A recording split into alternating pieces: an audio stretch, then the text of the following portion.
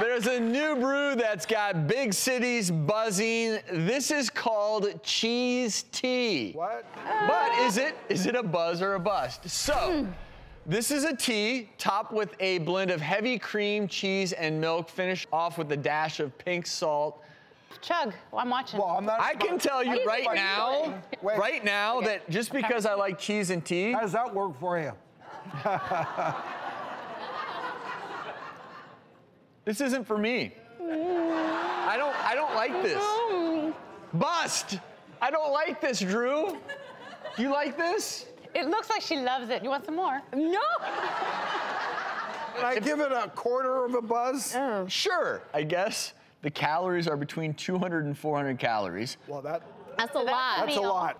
The bad news is you It's can nasty. hardly get it down. It's a lot. Look, we should probably have a professional who's had this before do it, but I am not willing to work my way through the cream cheese or whatever that is. Maybe you could put less. Yeah, I would do less.